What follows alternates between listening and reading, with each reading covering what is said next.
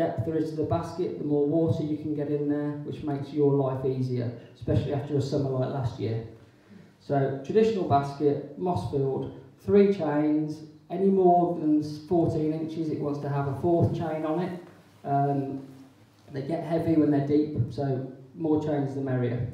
So we use Welsh moss to build the basket with. Well, Glenn will tell you that Welsh is better. I can't really disagree with him when it comes to moss. It's long-stranded, and you can make it go quite far. You know, don't use the moss out your lawn. There's all sorts of weird and wonderful things going to be in there: leather jackets, scarabfly larvae, all the nasties that you don't want to introduce into your basket. So it's definitely a man thing. They love to save a few quid where they can, and using the moss out the lawn when they've scarified it isn't really the best way forward. So you'll see I'm just thinning the moss out and putting a little nest, if you like, in the bottom of the basket. To give you a guide, the girls at the nursery and lads have got about 5 to 6 minutes to build a basket, so this is me dragging it out a little bit. So we do go a bit quicker than this at the nursery. So a decent layer of moss in the bottom just brings you up to the first layer of wires where we're going to put the plants in. A little bit above with your moss because it will shrink down slightly. Okay, and then the most important thing, that there's, again, like I said, no smoke and mirrors, there's no fandangled bits of kit that you need to make your baskets last longer, just a few little tips along the way. So we use a plastic cylinder that goes in the bottom of the basket, and that'll get you out of trouble when you're a little bit lax with your watering in the summer. And we also use these days, which is just a little polystyrene bowl, £2 for 20 of them, and that will actually, if you sit it right in the bottom of the basket, just gain you an extra, probably a few hours after a summer we had last year. So you can either use both, one or the other. I'm going to just use the normal black mat. So no compost, that's the biggest mistake everyone makes. They start piling the compost in and you can't move. So we'll start off with the plants. Anyone know what that is? Nepeta? Everyone calls it ivy, isn't ivy, it's not hardy. Anyone ever got it to flower? Yeah? Well, if you got into flower, that's not the best way to get Nepeta into flower is neglect. So well done. It is a tough thing to get into flower, and if you manage to get it to root into your patio and then the following year you've got flowers on it, that's because it's, like a lot of plants, will always flower up when they're in stress. So the way we build the baskets is from the inside out. Everyone seems to go back to front, but we go from the inside out. To protect the root ball, that's the most important thing. The leaves will always grow back. So it's your thumb and your index finger into the basket, and you just pull it through quickly, okay? Don't hang around. You know, we haven't got all day apart from anything, because, you know, time is money, but at the same time, the quicker the plant goes through, the less chance you've got of anything snapping on it. So we're going to put 2 plants in directly opposite each other, because that's a really simple way of getting a symmetrical basket, okay? So there's your Nepeta, that'll give you your length. The plants that we're using for the very bottom of the basket have got quite a flat habit to them. So that's another one. Anyone know that plant? Bacopa, yeah? So that's the original one from probably 50, 60 years ago, if not longer, with a little white flower. They have bred more colours into it, so I don't know whether the camera can pick that up. So this is the new blue one. Larger flowers, you'll notice. And when they first started breeding Bacopa for colour, they used to get the great colours, but they couldn't get the volume of flowers. And this is what you often find with plants. They get all these fantastic colours, but something has to give somewhere. And it's normally flower volume, flower size, or normally pest and disease resistance. So everything comes at a price, but they've all got this nice flat habit. This is another one, slightly more rare, which is called Macedonia. It's a yellow Bacopa, if you like. A lot of people call it yellow Bacopa. But they've got a lovely flat habit, and that's what we use in the bottom of the basket. It'll hug the bottom of the basket and just give a decent backdrop to whatever we're going to put in with it. So we're going to create a crossroads in the bottom of the basket by just putting them in like opposite each other quick again. These are the easy ones. As we work at the basket, it gets a little bit more tricky. And we'll get another macadamia in there. Now, anyone know what the most popular plant people are using hanging baskets is? Close. It's lobelia. Okay, that's the one plant everyone uses. It's a very, very big seller from the 60s, but it's becoming less and less popular because it's tougher to keep alive when we have hard, dry summers. We use it as a bit of a filler. It'll fill your basket nice and quick, but we'll only use it in the bottom of the basket. It's cheap, but it's cheap for a reason, you know. So it's a bit of a one-trick pony, but it will fill your basket early doors. And if you want, you can cut it out a bit later on as the other plants become more established. So we use 4 little plugs that go in between those main plants. So it's pretty quick, and you can see quite easily if I tilt it slightly towards them. So it's just root balls, no compost, nothing, that's it. Still no compost, okay? Next layer of moss. Everyone with me? Okay, so the moss is the hardest thing I struggle to get my staff to be able to handle, because it's what locks the plants into place. And it's a blooming expensive item these days. You need a licence to be able to pull it, unless you're Glynn, who goes up there and I think you can just blag your way in and fill the car up. That's one reason why I've got a kayak. So we're not pushing it in very hard. It's only a retainer to stop the compost from falling out. Okay, don't have to waste a lot of moss putting density of moss in. You want density of compost in, because that's what does the work. The compost holds the food, it holds the water, and that's what you're going to be reliant on a bit later on. So that's your basket so far, no compost, but now it's time to do the important stuff. So compost wise, again, you get what you pay for. We tend to use multi-purpose with John Innes. So John Innes is a brand name for essentially screen topsoil, and that helps give some density to the fluffy peat-based compost.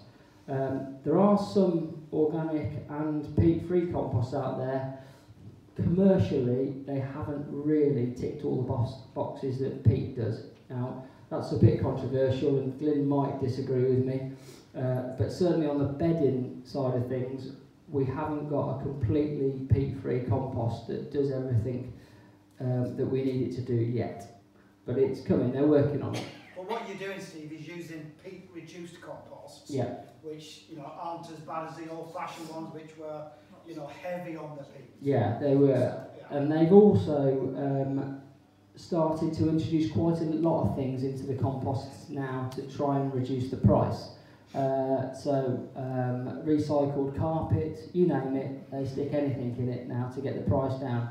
So, and this is how the big boys get the price down with the compost. So the more open and fibrous it is, the quicker it will release the water, which is fine when you're growing in the winter, and you can get away with a cheaper compost then because you need the drainage. But in the summer, you need something to hold the moisture. So we're just using the straight multi-purpose with John Innes, and it'll be just a couple of scoops to start with, because we've got a load of root balls going in. Okay. Hand under the basket always, because if you've got a dodgy chain, we do a lot of refills at the nursery, this is the time when you find out how dodgy it is, because it empties everything else out onto the floor. So not too much pressure, but just to tidy it up. Right, what's next? Anyone know? No more moss. We're all right for moss for a minute. Water. Bit louder, I can't hear you. Don't know? Right, so it's water. It's looking after the water. So we use a capillary matting these days. You can use a product called swell gel. Anyone heard of that? Okay, what's the biggest downfall with swell gel? It's not re-wettable. Okay, once swell gel has dried out, you can't re-wet it. So commercially, forget it for us. So we use things that act like a sponge. So capillary matting is one of them, and with the mats you can build the layers up with the basket. So if you've got a big basket, you can have 2 or 3 layers of matting, and the roots will always find their way to the water. So we put that right in the heart of the basket if we can, before we get too many more root balls in there. Okay, and we'll just hold that in place with a little bit of compost. So now to the more fun parts, because these are the slightly more heavier flowering plants. I'll use an old one first. Now this doesn't really flower, it will flower if you're really rubbish at looking after it, but we grow it for its foliage, and that's helichrysum. The other reason we use helichrysum on the nursery is aphids are attracted to helichrysum, so we use it as a measuring stick around the nursery for when we've got any problems.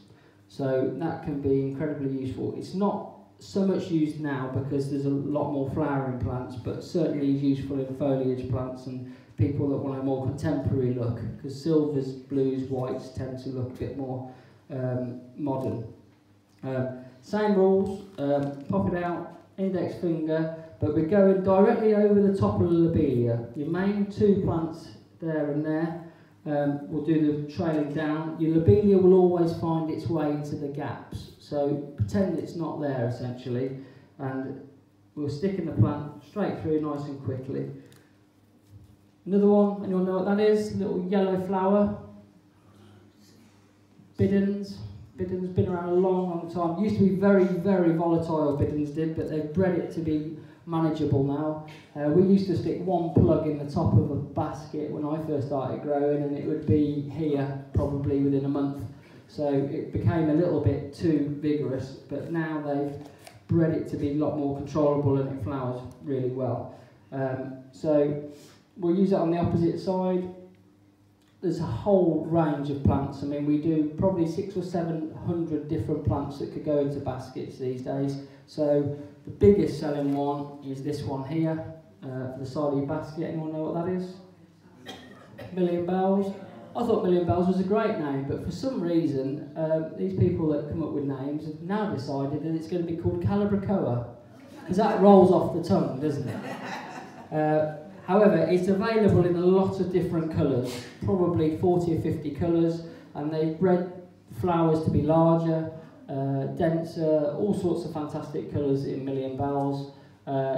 So you can still use the name Million Bells, we'll know what you're talking about. Not many people remember Calabricoa. So again, mixed basket, same rules, so going directly over the top of the lobelia. You haven't even got to think where you're putting them because the lobelia's already marked the territory, straight over the top of it. Okay, and on the other side we're using another one. It's not quite in flower yet. This is the River Swan Daisy, Brashcombe. Very, very popular plant, been around forever and a day, and nothing ever goes wrong with it. You know, this is the things that make these older plants better. They're tough. The breeding hasn't changed the plant. So again, straight over the top of the lobelia. Now, if we're running out of time for baskets and people are getting later and later and later to order them, we will then stick a few busy-lizzies in just to fill the gaps. We have them as little plugs, and we just pop them in the gap over the top of the bottom plant. So very, very, very simple way. Everything's symmetrical. And again, we've got that same cross of plants, 4 main plants and 4 fillers. If you're doing it in April or early May, you don't really need to use the fillers. But we've got them there, so we tend to use them. Right, so moss up to the top now, and this is the biggest mistake people make, is they go up to the wire, not past the wire. Now, the top edge of the basket takes all the abuse from the sun and the wind, and so your moss will shrink, always. So you've got to overcompensate for that, plus the fact that that is the edge that the plants are going to be leaning on when they trail over the side. So if you've got a bit of spare moss, it's not going to be any good to you in the shed, so you may as well stick it on around the top edge of the basket. And again, we're just locking those plants in. Always easy to do when the basket's hanging and you can just spin it. You've got a bit more control. So once I've run around the top of the moss, Does anyone know what the next bit is?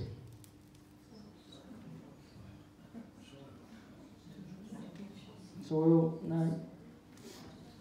Well, these days it's feed, because you can make your life very easy for the majority of the season by using slow release feeds, something that never really came about until the sort of the early 90s.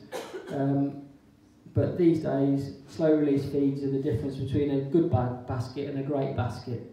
The one thing that has changed is the style of feeds. For a long time, we had a feed called Osmocote, which is a little, if you can see that, it's like a little pellet that basically expands and releases the feed gradually. The problem with that, from a commercial side, is once that's in there, it's releasing the feed in the compost. And if you don't use the compost straight away, it's still releasing the feed. Okay? And when I was a lot younger grower and a little bit more, I didn't think about things properly. I grew 25,000 packs of bedding with some compost that I'd had over winter, but the Osmocote was already in it. So I then had 25,000 packs of bedding that died because the nitrogen burnt the roots off everything that I put into it. It took me a while to realise, and then it took me even longer to admit that it was my fault. But the Osmocote goes into the heart of the basket. The big change in the industry has been that buzzword at the moment, organic. Okay, and the one thing organic feeds will do that your normal chemical feeds won't is they'll actually build up the immune system to the plant as well.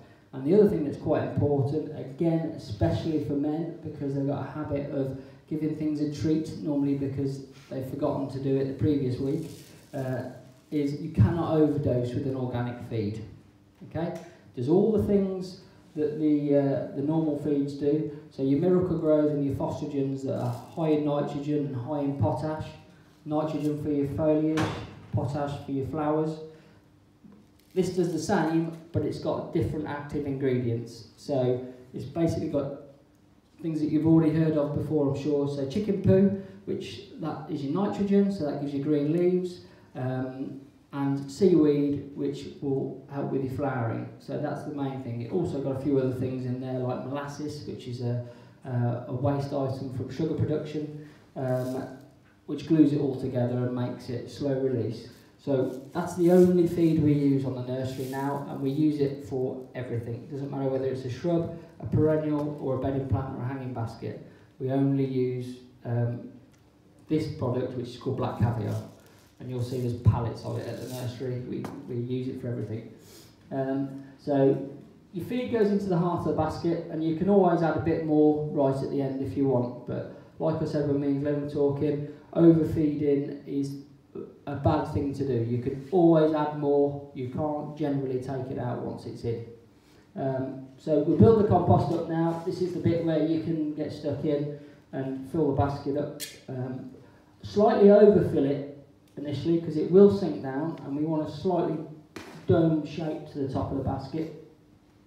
And then we get to the plants that I call the money makers. Certainly for the nursery trade they are, because they're the ones that you'll all be the most familiar with. They're the top selling plants that really will be the ones you remember your basket for at the end of the summer. So we'll start with the top selling plants in the world in the bedding industry. What type of petunia? Do you know the brand name? Safina. Okay, there's a lot of petunias out there. Safinas from May onwards, worldwide, 70 million a week. Okay, there is a company that has a thing called Plant Breeders' Rights, which gives us permission to take cuttings off them. We're not allowed to do it without a license.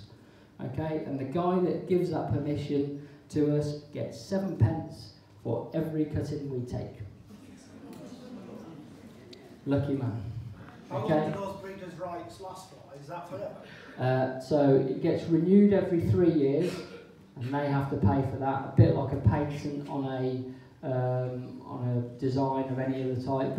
And with most things, they would be null and void after 3 years because a similar product would have come out without breeders' rights.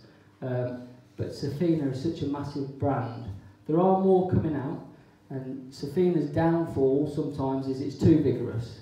You know, it will take over your basket. So there's a few varieties of petunia that we use that are less vigorous, but have got just the same amount of flower power. So yeah, it will stay with Safina. Safina will stay with Plant Breeders' Rights forever and a day, I would imagine. That's a damn good pension then, isn't it? Yeah, it's a nice pension. They do have 20 odd colours in it now, but it's been done to death with the range of colours, and you know, when there's 11 shades of pink, you start thinking it's getting a little bit crazy. So we pull it back to the strongest plants, really. It's not all about flower colour. But Safina is definitely a biggie. The other one that's taken the world by storm is this baby here. Now, anyone know what that is? Nope. It's a trailer begonia, somebody said it. So when Busy Lucy's had all the problem with mildew, all those, well, it seems like a long time ago to me now, but it's probably 3 or 4 years ago, maybe 5. The whole world pointed in the direction of another plant that would tick all the boxes, but not have the problem with disease, and begonia was it. And I always say to people, once you've had a begonia, you never go back, because they're very, very easy to care for. They're a bit of a swine for us, early season. It takes a long time to get them going. They need a lot of heat. So when you lot are curled up inside in January and February, in the warm, we're trying to keep these little babies from keeling over, and they've basically got heated benches, an air temperature of 70 degrees, and we have to be very hot on the fungicides with them because they're prone to rotting off. But once you get them going, they're brilliant and almost bulletproof. Range of about a dozen colours, and they are very, very forgiving. That doesn't mean you don't have to water them. Okay? People get mixed up between forgiving and getting away with murder. And then the other one that will take it very, very dry are trailing geraniums. Okay, so this is the single French type, which is a Decora type or mini cascade. Rule of thumb: single flowers will give you triple the volume of flowers than a double or semi-double. Okay, but some of the semi-doubles and doubles, one like this, are quite exquisite. They've got an absolutely fantastic flower, but you will get less flowers. Okay, as a generalisation. Okay, and then somewhere on here, the one that everyone thinks looks like that is a fuchsia. Okay, not in flower because they're not really supposed to be yet. Okay, and a pointless exercise being in flower for me at this time of year, and you'll find out why in the next few minutes. Okay, so top layer goes directly above the bottom layer. Okay, so we've got a bottom, middle, and a top. So bottom layer was your flat growing plants that are going to give you some length, and we're going directly over the top of them. Okay, in any order, doesn't matter, it's not rocket science, plants make their own way. We set them back slightly further into the basket so they've got a bit of a cushion to go off. I'm not putting a lot of pressure on these at all. We've got a slight difference in sizes of plant as well. That's a deliberate move because it's a bit like producing a Sunday roast, a hanging basket. You've got a lot of different products that have all got to be ready at the same time. Okay, but you're in charge. You dictate to the plant what it's going to do. So there's the missing product. I think I'll use this one. And then in the centre of the basket, we've just used a normal trailing upright geranium to give you a bit of height in the centre. So not a lot of pressure. Just sitting in there. Okay, and right in the middle is your upright geranium. But we're not finished yet. Okay, so we've now got 2 weeks before the customer has the basket. Does anybody know what my biggest enemy is on the nursery? Apart from staff. Customers. No, not quite. Some days. Pardon? No, my biggest enemy on the nursery is flowers. Okay, flowers equal maintenance. Okay, and flowers take away strength from the plant.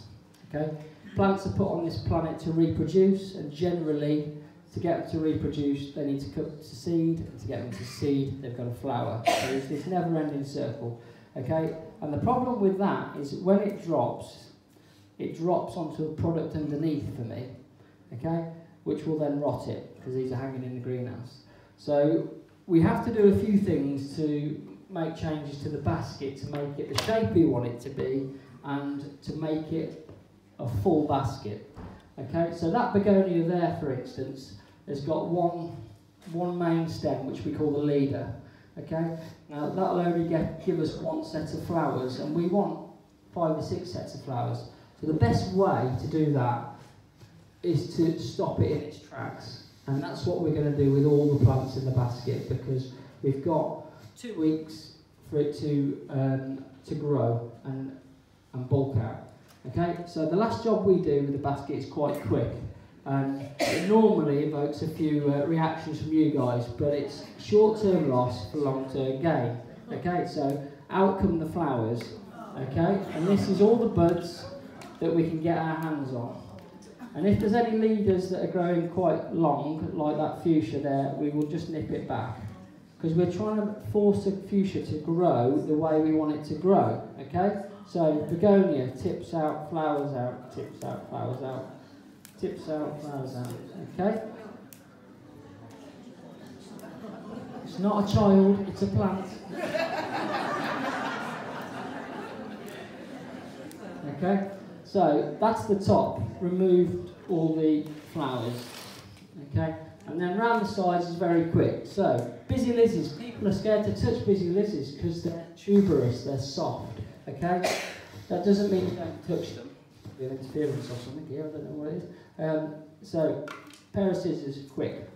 Brassicum's quite easy. Grab it by the scruff of the neck, wallop, okay? Same with all the side plants. All you're trying to do is stop them in their tracks. I don't want any flowers, they're a pain. Okay, so that's stripped it back. Bidden's hasn't got any flowers on it, but we're just going to take the leaders out, like so. And lobelia is the most invasive plant we've got in there. It's very quick off the mark. Okay, so we just knock that back as well. Okay, so all the colour is gone. But these things are made to flower. They won't keel over. They'll stick 2 fingers up to you and rebud straight away. It'll be instant, because if a plant thinks it's going to die, it will automatically try and reproduce itself. And to do that, it's got to flower. Okay? So, again, just take the tips out, and on the Nepeta, just the very tips. Okay? So that's the basket built, in a nutshell. Right? We'll put a little bit of feed on the top, if I can find it.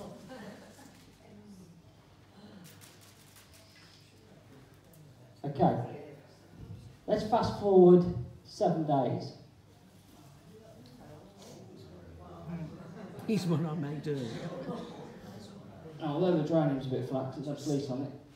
That's the same basket in 7 days in the greenhouse. Okay? Still early. Okay? So, nothing to it, and that's early May. So imagine June, July, August, September, you've got a long way to go yet. So that is the most crucial thing you can do, is to give them a trim, remove all the flour off it, and just get that basket to bulk out. If you want to trim the moss, you can. A lot of the ladies will be probably screaming at me to trim the moss, it'll be bugging them, but we don't generally do it because we haven't got the time. And you won't see it. If you built a decent basket, you will not see the moss in the next 2 weeks. Okay, any questions? Can I just ask you about all-purpose compost? Yeah. I put a big bag last year and only used a little bit, and it's Yeah. not quite wet. Is it a good idea not to use it again?